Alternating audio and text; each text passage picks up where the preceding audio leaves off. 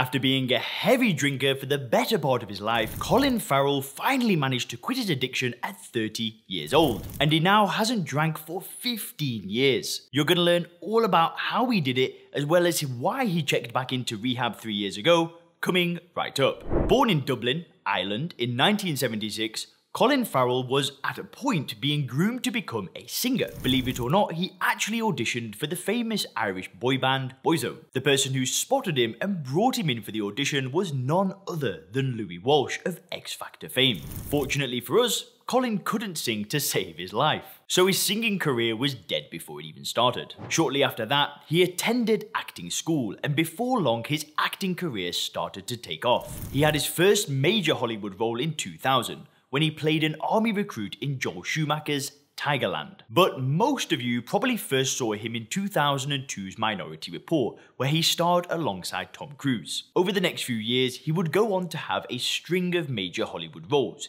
including 2004's Alexander and 2006 Miami Vice. But throughout all this, Colin was struggling with addiction. Since being a teenager, he had been drinking non-stop for 18 years. Here's how he once described it. "For a long time, I put the brakes on. I could go mad for 3-6 months, and then I could pull back for a few months to try and re-enter the atmosphere. I just couldn't find the handbrake." In another interview, he talked about how he would mix alcohol with other drugs. "When I ever drink with my mates, we'd go to a pub on a Wednesday night and have 6 pints, and everybody would go home. I'd get a bag of powder, 4 joints, and a bottle of Jack Daniels, and drank until 5 in the morning." In a 2017 interview with the Irish Sun, he opened up about how he now views some of the dark days. Quote, "I wouldn't change anything in the past because then I wouldn't be here today. But there are times in the past where I hurt people and that I wish I could take back. And you can't. All you can do going forward is become a better person and learn from that and not hurt anybody in the same way that you did in the past. That's my personal karma." After drinking for close to 2 decades, Farrell finally stopped in 2006. Here's how it happened.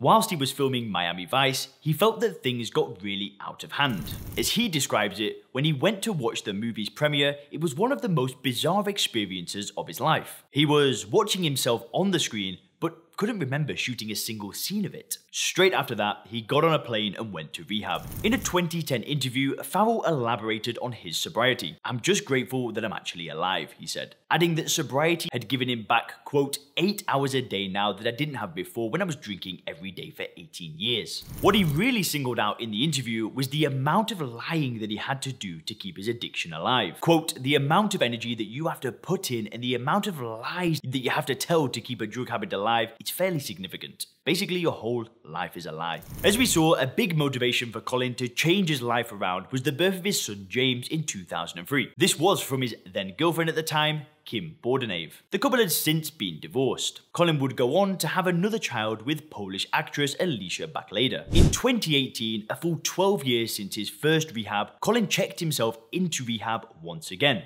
Nope, he hadn't had a relapse. He hasn't had a drink since 2006. But after a crazy schedule featuring 3 back-to-back movies, something didn't feel quite right. The Hollywood star was concerned about the pressure that he had been building up, and he needed some time for himself. So he checked into rehab as a, quote, preventative measure. As a source close to the star told the British tabloid The Sun, quote, "He decided to preemptively check himself in before it went to a bad place. He didn't want to go down that rabbit hole once again." Now guys, I'm not sure about you, but I really respect and admire that decision. Knowing that if you don't get help, things can get worse, well, it takes a lot of courage to actually go and ask for that help. Let me know what you think about that in the comment section below. That'd be really cool to hear from you. Now, as you might have guessed, the clinic Colin checked himself into was not what you'd call cheap. At $36,000 a month, the Meadow Clinic in Wickenburg is one of the most expensive clinics in Arizona. Among the many programs on offer are horse riding, yoga, tai chi, acupuncture, neurofeedback, and meditation courses. Some of the facilities include a swimming pool, a fitness center, and relaxation areas. The program course runs for 45 days. Other celebrities who have visited the treatment center